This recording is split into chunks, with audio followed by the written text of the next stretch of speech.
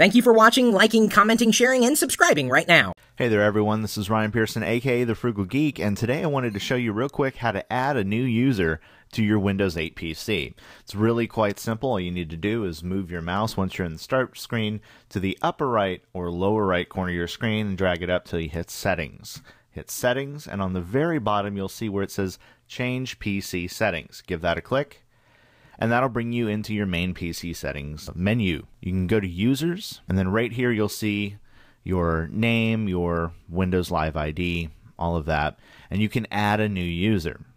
So we're going to go ahead and add a user right here at the bottom. Now here's where it gets kind of interesting.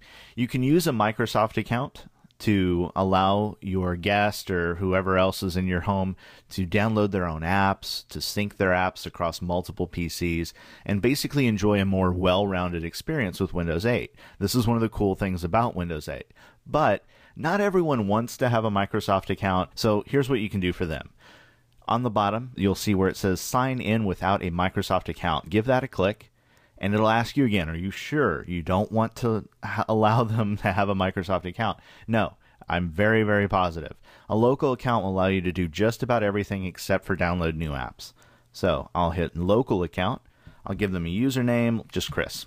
All right, password, ABC, re-enter, ABC. You and me will be the hint. I'll hit next. In this case, we know that Chris is an adult, so I'm going to leave it at that. I'll hit finish, and there we go. We have a new user. His name's Chris, and once he logs in, he can customize his photo and do everything else he wanted to do, but he now has access to your computer without going through your account to do so. This is Ryan Pearson for Locker Gnome, and I'm out.